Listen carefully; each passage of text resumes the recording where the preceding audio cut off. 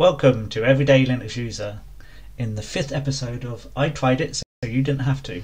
And in today's video we're going to be talking about SDesk. Now I found SDesk, it was one of the distributions released in either late January or early February, and it's a Canadian based distribution based on Arch, and I believe it stands for Steve's Desk.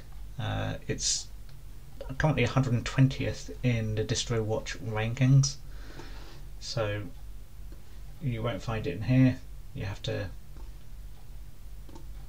go a little bit further, and here it is. It's down in 199th position with 41 hits per day, and that's in the last 12 months.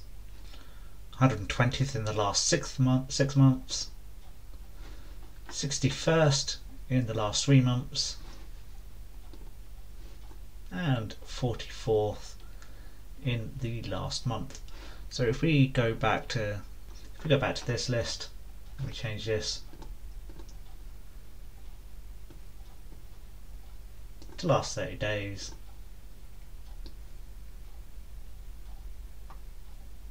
there you will see it's in the Distro Watch rankings. So here's Steve Studios, where the home of SDesk, and it says it's the faster, more secure operating system. It's free and open source with all the latest technology. It includes GNOME 45, Wayland Windows, and the LibreOffice suite and more. Now I normally have problems with Wayland, but because I do these videos on a virtual machine, I shouldn't have the problems that I normally have. The problem usually comes when it comes to screencasting software in Linux with Wayland. But as I'm recording this on a virtual machine, it'll be using the screen recording on the main host. So if you go to the downloads page, there's a 64-bit ISO for your desktop. There's a Pacman install for installing Swirl, which I believe is the browser, and then something for the Mac as well. So I've already downloaded the ISO, so if you want to follow along, download the ISO. You will need a virtual machine, such as a VirtualBox, a hypervisor, and so we can see that I've got it downloaded here. We'll get into what these things are later on,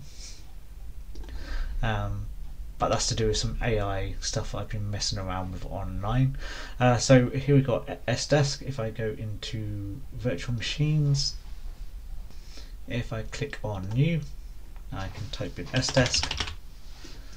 I'm going to store it on my SSD.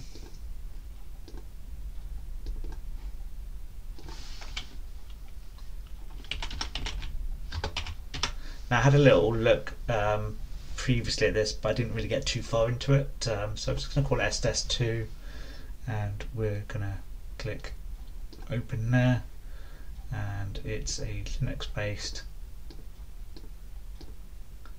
Arch installation, and then we're going to ramp that all the way along, click create, it's 25 gigabytes, click create, go into settings, and then under system, go to the processor, ramp that up to 4, go to display, ramp the video right up, and we're now good to go. And I can click start. It's going to ask me to choose my distro, so I click add, and then I choose SDesk from here, and click start. And the first thing you can do is choose install SDesk, which I'm going to do. It took a good couple of minutes to boot into the desktop. It's finally come up with the installer, so we'll quickly run through it. You've seen it all before. British English. Obviously if you're new to the channel you probably haven't seen it before, but it's fairly easy to follow along with. Pick where you are on the map, or you can choose your region or location. Choose your keyboard layout. Choose where you want to install it. This is a virtual machine, so you can go for a raised disk. If you're doing it to actual hardware, then I thoroughly recommend backing up your system first. SDesk is obviously one of the smaller distributions, so I have no idea where this is going to lead me. So click next, choose a username,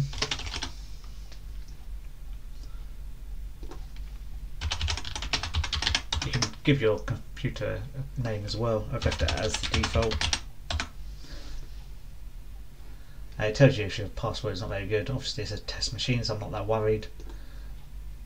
And then we're at the summary, and you can click install and then go for install now.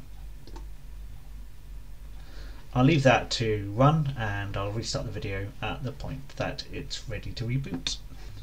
So we got to about 48%, and then this happened, and it also went to the lock screen, and after coming out from the lock screen it did this, and so we're gonna have to do it again.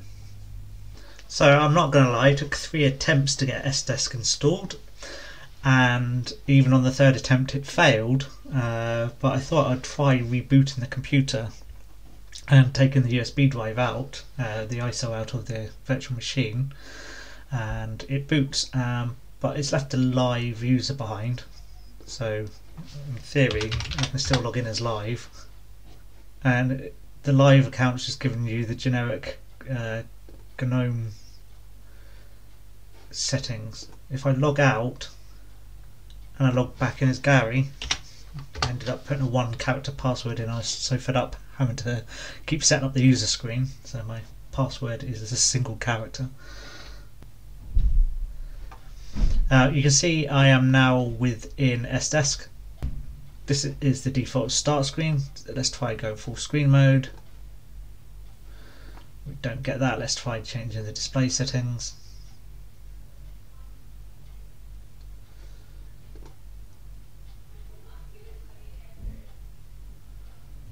So if I go to 1920 by 1080 and click apply, hopefully that will work. I can keep that, and you can see I'm in full screen mode, so everything's good at that point. So I've already plugged in my USB Wi-Fi dongle, and I've attached it to my virtual machine. You can see that here.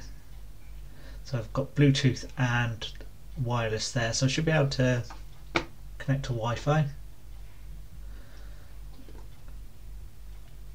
and you can see Wi-Fi is available, and I should be able to go to Bluetooth. It says turn on Bluetooth.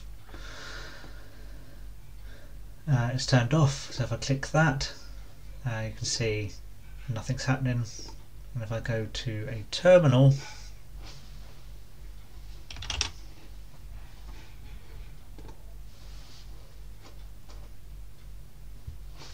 type Bluetooth, air command not found, so I don't think Bluetooth is actually installed.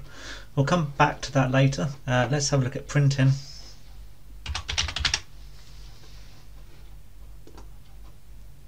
It's quite responsive, it's not too bad, especially as it's GNOME based. It's normally not very responsive, but it seems to be okay. So I have to unlock the user, and then we can click add here, and then I can go to network printers, and hopefully, and yes, you can see it's picked up my Office Jet. Search for drivers.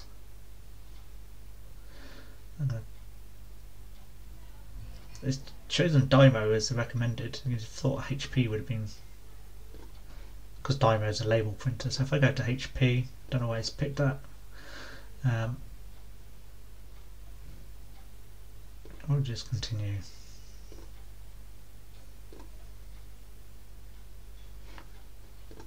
And I could print a test page and see if it comes out okay if I wanted to. You could also install the HP lip package, and that will give us a better print options, I think. But you can set up a printer. Under the applications, you can see we've got a lot of basic GNOME maps, so weather, clocks, maps, a VN server browser, we've got videos, camera, system monitor. Most of these are GNOME Basics. So GNOME Boxes is like a virtual machine manager type thing, hypervisor. Got a terminal under utilities, document viewer, image viewer, disks, standard GNOME utilities.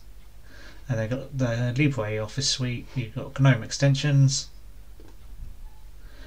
and not much else. I'm not sure what this software token thing is, but we've also got Octopi Cache Cleaner, and Octopi is down here on the menu as well. So we'll come out of there and we'll look at this option here. It's called the Swirl web browser, so it's a different type of web browser.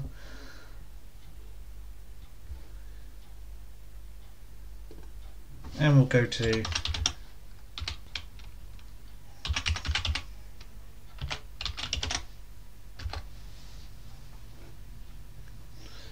the Everyday Linux User YouTube page. So you can see it didn't actually go to the page, it just searched for it in DuckDuckGo, so I actually have to now click on that. But it loads up. I'm going to minimize that because we'll use that for the Bluetooth a bit later on. Let's have a look at how to install software. So we'll go to Octopi. Pacman database is missing. You may need a synchronized database. So I tried Pacman -s just to see if Pacman was installed. It says you can't perform as root, so I did it without root. Then it gave me a hint, -sy. I did sudo pacman -sy, and you can see it's synchronized these databases here. So if I close that now and go into Octopi, you can see we've now got a load of groups available. So maybe now we can search for something like Chromium, and Chromium is there. And let's try and install Chromium.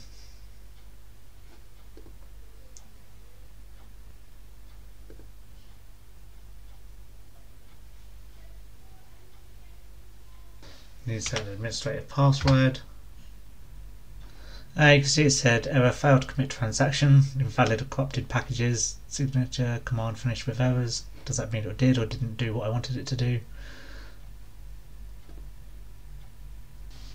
So I'm not having the best of times with SDesk. Let's try a different package. Let's try Firefox.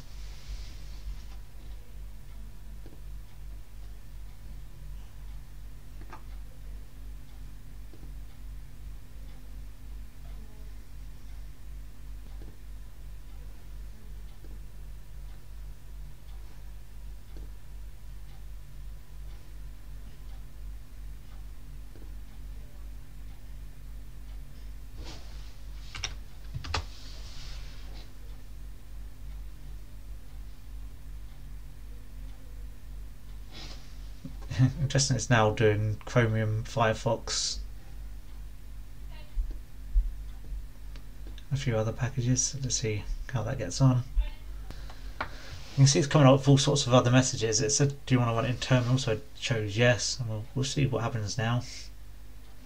It says I've got a corrupted package, do you want to delete it? So we say yes. So where's that left us? Have we got anything?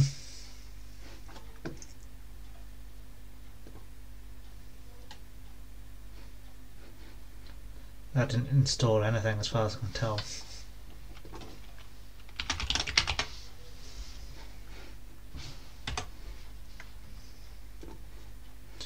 Right, let's try from the terminal.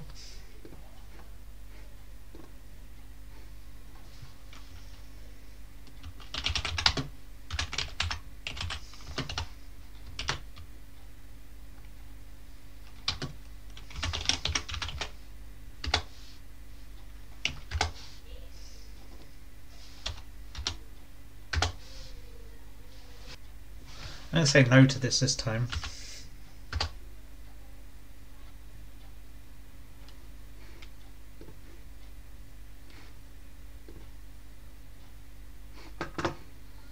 So you can see I'm having no success with that at all. So without being able to install software, we're going to struggle to get Bluetooth working. Now I could spend a great deal of time fixing Pac-Man and getting it working and following the guides and trying to unpick what parts actually gone wrong with this. I've looked for through the Arch documentation for this, and to be honest, as the everyday Linux user, I honestly can't be bothered. Why anyone would want to do all this, I have no idea. The truth is, if I want a Arch based distribution that's working, I could use Manjaro, I can use Endeavour, I can use Garuda. I could even get Arch itself running with the GNOME desktop, with everything running in a more straightforward fashion than it would be to fix this. The fact that during the most basic step, which is installation, I couldn't get the thing to install all the way through makes me feel like my system is already corrupted before I've even started. So whilst I'm able to log in and I'm able to run an application or two, I have no confidence in this whatsoever. So at the moment this is going to stick as a distribution probably down in the lower hundreds, because people aren't going to be able to get it working and they're going to lose patience. And why would you put yourself through this when even the base Arch is easier to set up than SDesk? And it's a shame because, I mean, it looks okay as a distribution. It's just there's not much to it anyway. I mean, what you're getting stock GNOME, LibreOffice Suite, and whatever this swirl browser is. So it's not like you're getting anything special by installing SDesk. So it's a thumbs down for me on this one, I'm afraid. It's not often I give something a thumbs down with no caveats of, oh, it might be useful for this, might be useful for that. I can't see a good reason for using this at this moment in time. It doesn't install. It doesn't install and it doesn't work. So and that's it. That's the end of the review. If you liked it, give it a thumbs up, hit the subscribe button, and if you're one of the developers of SDesk, maybe you can tell me why it won't install, what's going on, because maybe it's something I'm doing, and if it's something I'm doing, it's something other people will do as well. So yeah, if you're there, feel free to leave me a comment, and I'm happy to address your comment, and I'm happy to have another run at this if you tell me it's working and I've just gone in the wrong direction. But at the moment, it's the end of the video. Thank you for watching.